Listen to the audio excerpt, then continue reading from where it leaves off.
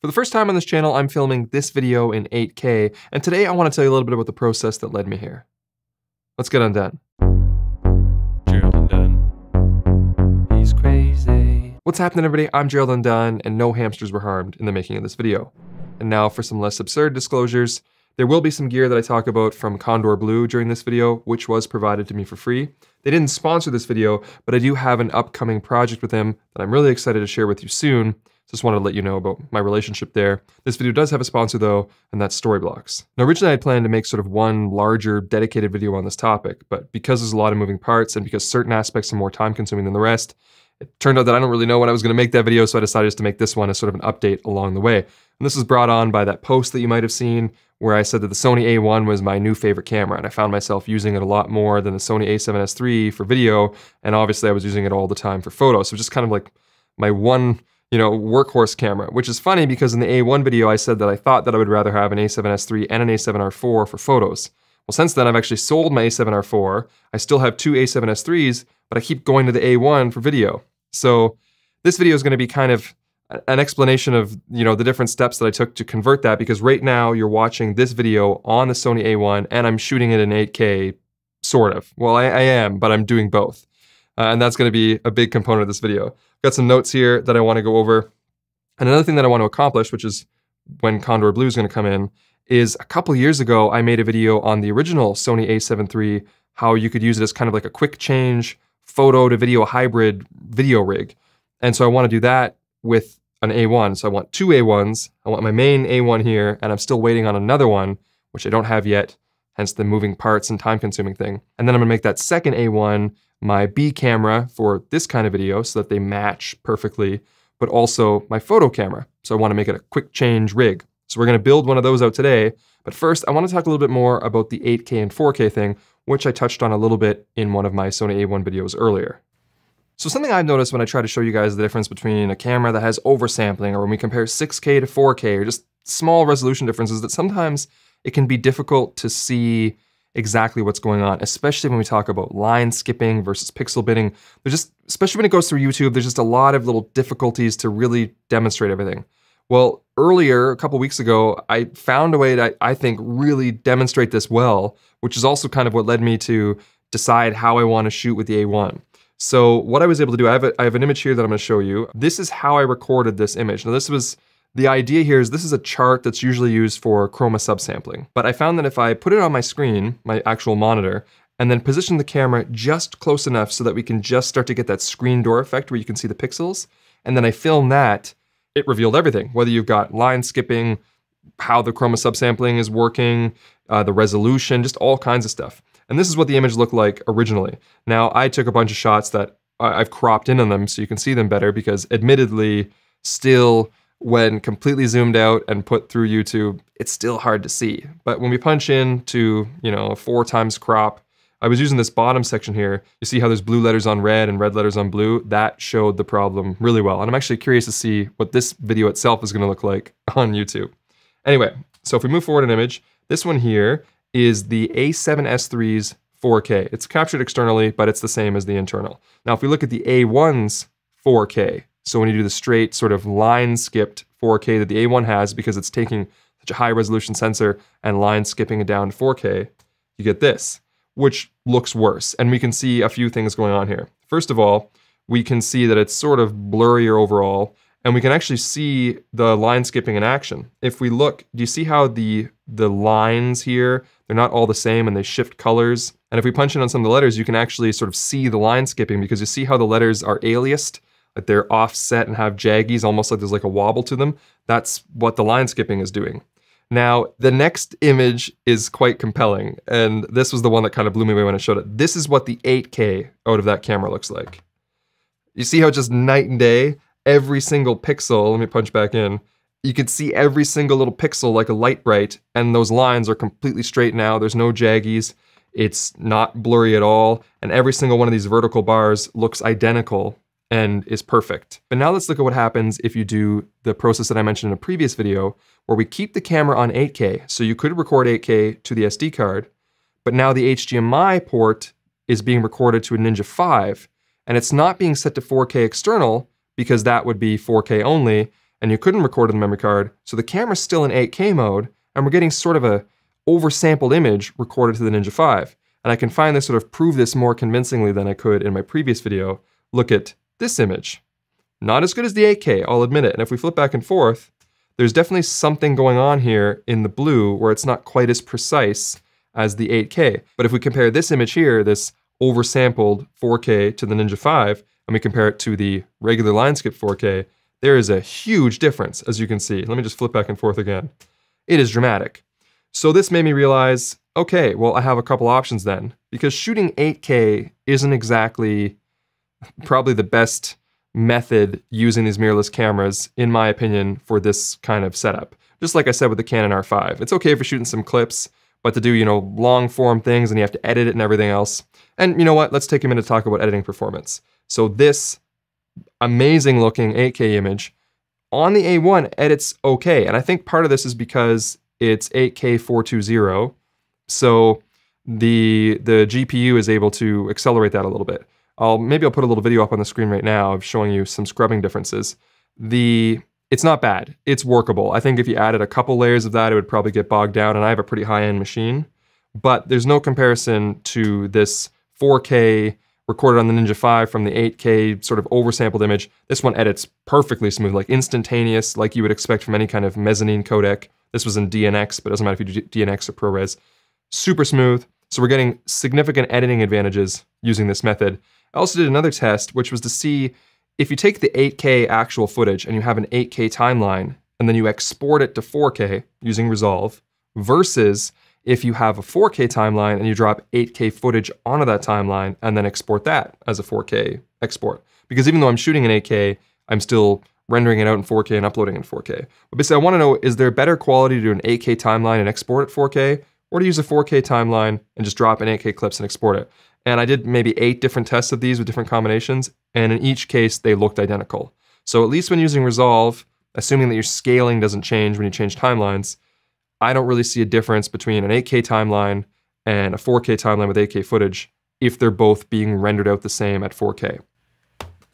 Let's talk more about why did I bother switching sort of my entire A-roll setup to the A1 for this, because it's more than just obviously, oh, I want the image to be a little bit sharper, because it is sharper, but there's a few other benefits. Previously, I talked about that the noise performance is better. Basically, the noise becomes finer when you shoot in 8K, so even if the noise was the same, there's smaller little bits of noise and it becomes harder to see. And when you upload to YouTube, the bigger blocks of noise, when compression hits it, it becomes, more messy and artifacty, but when it's smaller, sort of like dithery, finer points of noise, the compression doesn't hit it as bad, so you actually get sort of a better overall compressed YouTube video as well, which is kind of handy. Also, when it comes to noise from exposure, there are some differences. Now, I love the a7S III, and I know this video, little sidebar, I know it can be kind of frustrating from those comments where it's like, oh, Gerald switches to the A1, he just told me to get the a7S III. This whole setup probably isn't very practical for most people, but I figured it's much more expensive than the a7S III, and the improvements are kind of marginal, but I can do this, I have access to this gear, so I can do these kinds of experiments for fun, and you can watch them, and it's a lot easier than you doing these experiments yourself, both monetarily and access to gear and everything. So I'm just doing this basically for your entertainment and also test things out. I do realize it's not as practical, and the a7S III is still probably a much better value package overall for video, unless you really need 8K. But yeah, finer noise, and then there's an exposure element to this as well. The a7S III, as much as I love it, has sort of a one weak spot for noise, which is before you hit that 12,800 point, but after you cross that like 3,200 point. So ISO 6400, for example, is pretty sloppy on this camera, but it's great on the A1. In fact, I would say the A1 either matches or beats the a7S III at every ISO up until 12,800, and then the a7S III kicks in. So if you want super high low light stuff, a7S III still wins. But if you're somebody that operates more in that 4,000, 5,000, 6,000 ISO zone, the A1's actually better. And that's exactly what I had happening here. I used to shoot my videos with the a7S III at f4 ISO 12,800. I did that because based on the way that I wanted to do the lighting, keep it kind of moody, that kind of thing, but I still wanted to have enough depth of field to keep the product sharp on the table. I was finding that I wanted to stop down to, like f2.8, f3.2, somewhere in there, but that was putting my ISO in that muddy zone of like 6400. So I thought, well, it's easy if I just go a whole nother stop to 12,800 because then that cleans up, but then I had to stop down f4. And I was finding I wasn't getting as good of background separation in that way, obviously, because now my depth of field was probably too much. Basically, it was just hard to find a perfect sweet spot. But the A1, when I was testing it for my initial review for it, kind of offered that because the A1 cleans up at ISO 4000, which allowed me to set this shot that you're looking at now. This is f2.2, ISO 4000. I should probably stop down a little bit more if I wanted to get more of the table. You can see I'm pretty out of focus here, but it does offer me better separation from the background. And I think if we compare the two shots, the f2.2 ISO 4000 on the A1 versus the f4 ISO 12800 on the a7S III, the A1 shot is more dynamic and I think maybe a little bit more pleasing to look at for this talking head presentation.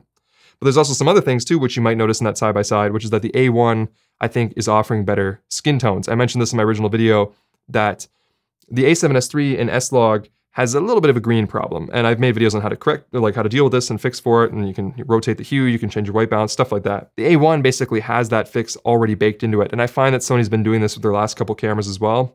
So that's their new attitude, is they're less green than they used to be, which is great. It just means that I can shoot the A1 basically straight and like the skin tones where I have to do some corrections on the a7S III. Also, I try to take this quality bump a little bit further, and I thought, well, if I'm doing a whole new setup, let's pop a new lens on there too. And I put on the 35 G Master, the new one from Sony that I reviewed in January, I think it was. And I adore that lens from its quality. I think it's probably the best 35mm in terms of image quality, but it has that focus breathing problem. And so I thought, well, I'm mostly stationary here, so focus breathing shouldn't really be an issue. And I was surprised to find out that it actually is. I'm using the 35 f1.8, by the way. I stuck with that. But if I lean back and forward, you can see that the frame isn't moving at all.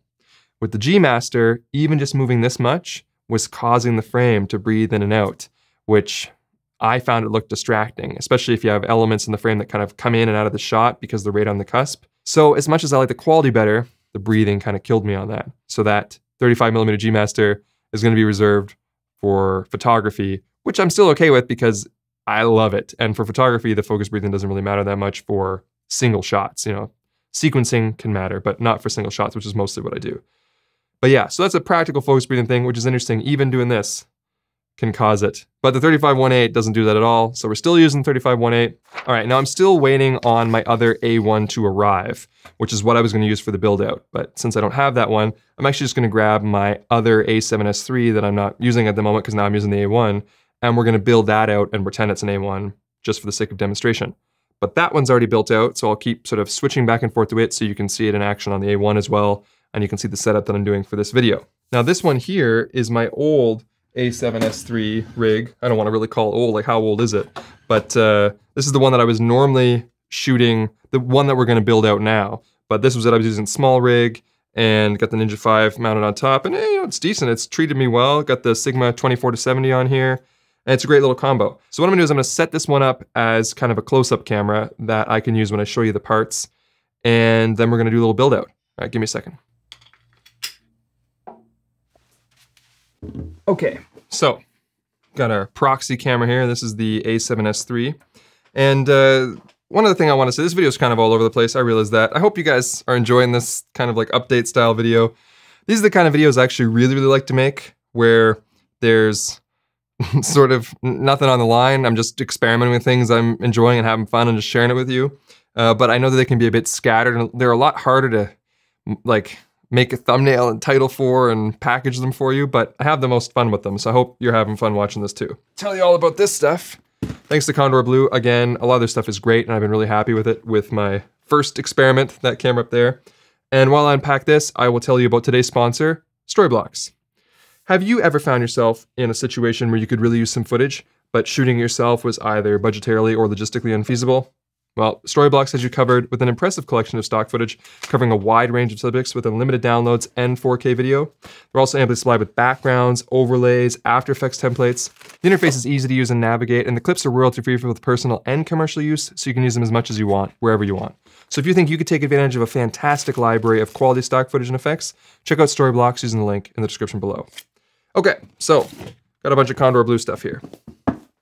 Now, a couple of these things, what I've got here, this is the base rig for the Sony A-series stuff. Some of these things don't come in the base rig, some of the stuff is extra. But yeah, I mean, I'll put all the links and we should be able to figure this all out.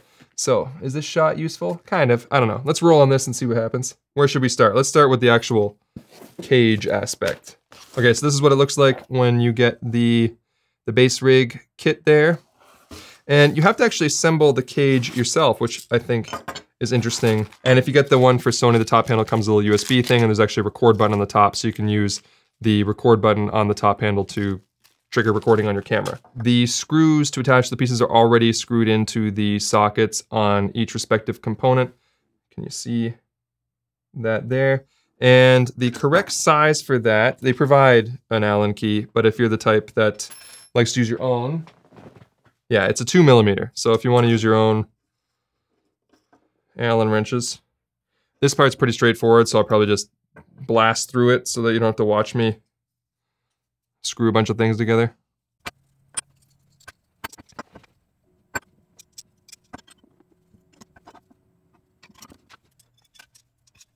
Okay, so one of the main reasons why I like this whole Condor Blue base rig is for that purpose of using our A1 as quick changing from photo to video. So it can be my video B cam, but then also my primary photo camera. And for that, they have a little ARCA plate that's held in place by this clamp. And you attach this to the bottom of the camera, obviously. And I also like that even though there's only one screw, these things grip on really tight and don't rotate that much. Now you can slide the camera in and out of the rig using that ARCA plate. And if you have, you know, an ARCA tripod or whatever that you like to use for your photography, well then you can just say this is all rigged up for video, you just slide it out and then put this on your tripod and leave this whole thing set up here for your video rig. Another thing you want to consider though is that right here, can you see that? There's a screw there, which is designed to go through the eyelet for the strap. So when you put the camera in, you can see that that eyelet lines up with that screw, and that will give you a second point of contact and stop the camera from moving or wiggling. I'm using it on that one, but I'm not going to use it on this one because again, I want the camera to be able to come out of the rig quickly, so it doesn't make a lot of sense if I bolt it down in a bunch of different places. Anyway, so that's the first part there. And then we can use this thing on the side to hold it in place. Now I found that these don't come very tight to begin with, and the Allen key that they provide doesn't actually fit in there. But if you have a 3/32 Allen wrench, then you can use that and put it right in this screw right here, and then you can tighten that up a little bit so that when you actually do clamp it down, it holds the camera really well in place. Okay, so this is the base rig part. Obviously, each step of the way here becomes more optional as we go, but this one comes with the Manfrotto 501 plate, and it does have two 3/8 and a 1/4-20, and so we can screw that into the bottom of our current setup here. So now we're sort of stacking quick release plates. And now this one on the bottom comes with a dovetail if you want that, or you can attach your own. Again, they have two 1/4-20s and one 3/8. You can attach your own quick release plate to the bottom of this to go on your tripod, or you can use a dovetail if you'd like, and that's built in. The top handle also comes with a rod that you can use to go through there if you want. Top handle's great, by the way. It's got four 3/8 with locating pins, and they come with the 1/4-20 to 3/8 adapters already in them. Ton of mounting points on the sides. You've got a shoe on the back and on the front, and then more locating pins. This is fun. You can get different lens cap covers. All right, I'll put it on for branding purposes. So if you take off your Sony cap, this is a Condor Blue Sony cap that you can get. They have them for all the different mounts for cameras. So then it comes with rods. So we're just gonna go ahead and put those through. And because I'm not really doing anything on the front, I'm gonna move them all the way to the back. They're locked down with a single tightening point on this side. Now this stuff is optional, by the way. This does not come with the base rig. This was something that I was interested in myself. This is Condor Blue's V-mount plate, and we're gonna slide that on the back here. And it's different for this one because this is the a7S III, so it's a flip-out screen. For the A1, you wanna make sure that you give yourself enough clearance for that sort of tilt-out deployment screen. So we'll put it here for now, that's fine. Just gonna tighten these down. We've got a charging port, I think that's this one here. And then we've also got a 15 volt AC port. They're all DC barrels. And then on this side, we've got D-tap, and then we've got a combination of different outputs. So we've got a 12 volt, a 5 volt, and then we've got a switchable 7.4 to 8.4, which is what I'm going to use for this one. I'm going to plug this one into there and put the selector, so I'll plug in this barrel here, and then I'm going to put the selector over to 8.4. And this is the one that's going to go in our theoretical A1, and it would go in right down here. And the advantage of using a dummy battery, which I already covered in one of my videos, is that it completely stops the A1 from overheating, at least in my tests. I didn't take it on a desert. We're talking inside, room temperature, running it for a long time. In fact, I've been running that camera now for probably 2-3 hours, doing both internal 8K, switching the cards, and then also external to the Ninja 5, and it has no problems whatsoever. And I've done this a bunch of times. Now, I've heard some people say they've had issues with dummy batteries in the past. Generally, I always recommend buying premium ones.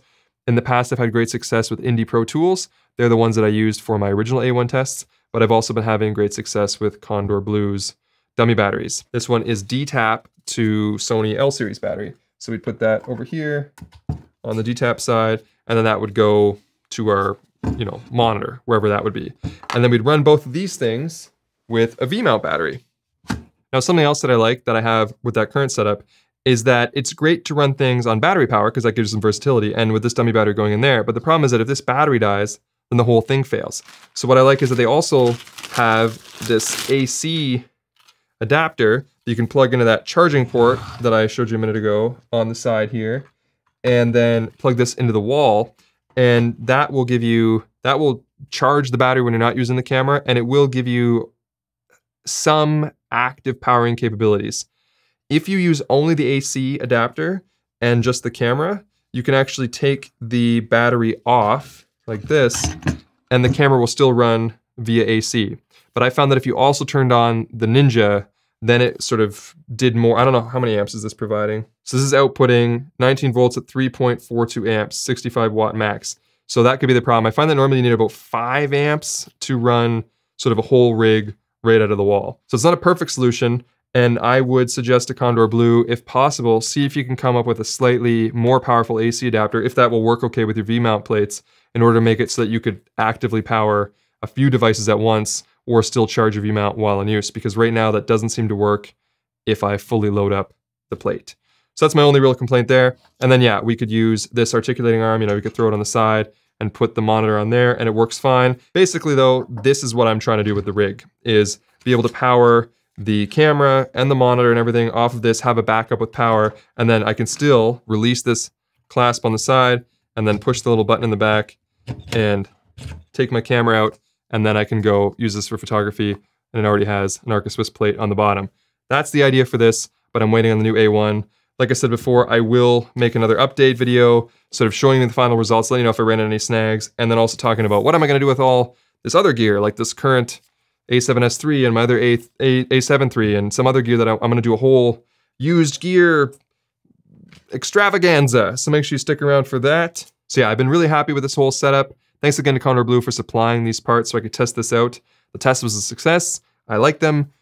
Do not expect them back. I'm going to keep them now and use them, and I will definitely be showing you guys the final build out when I get it done and when I get that second A1. And yeah, my final note here says end video somehow. End a video. But that's going to be it for me. I hope you found this video entertaining, or at least helpful. And if you did, make sure to leave the old thumbs up and consider subscribing if you haven't already. But if you did not find this video helpful or entertaining, try setting the playback speed to 75%. Yeah, all right. I'm done.